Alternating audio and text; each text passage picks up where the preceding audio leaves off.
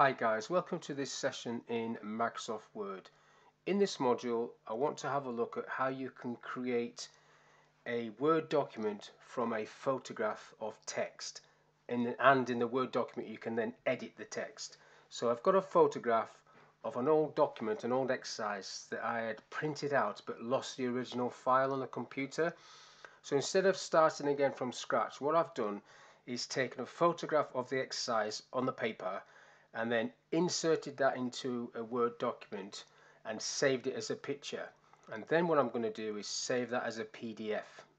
Once you've saved it as a PDF, you can then reopen it as a PDF and you will be able to edit the picture. So that's what I want to do. So first of all, if I go to the Insert tab and get the picture that I took with my phone,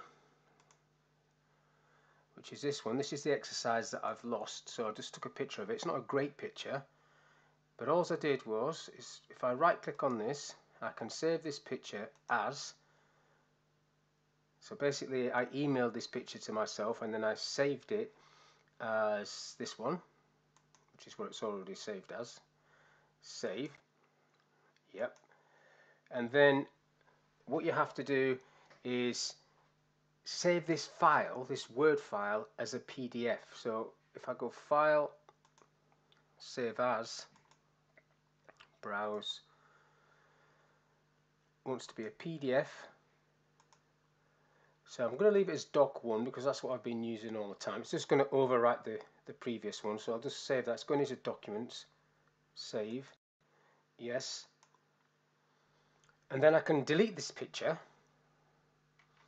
because what I now need to do is open up the PDF file through Word. So File, Open, and because I've been using it already, it's in today's list. So that's the PDF file that was created. When I open that, it should open that file, and you can see now you can edit this. It's not perfect. It's inside a table cell, and there's a few little boxes here that you can get rid of. But what I suggest you do now is just highlight this text, get it out of this table, and then try and, if I cut that, Control X, just paste it underneath, Control V, and get rid of this table, just Control X, cut.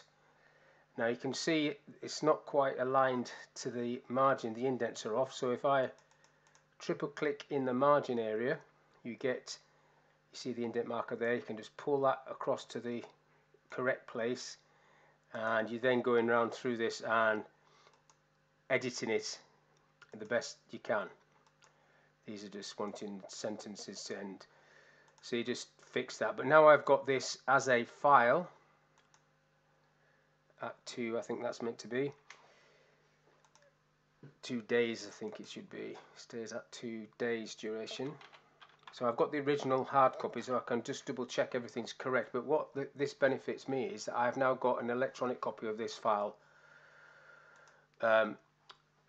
which I had lost. So I can resave this, and then I've got the best of both worlds, hard copy and a new electronic copy of a document that I'd lost. So that's all that I want to talk about in this little session.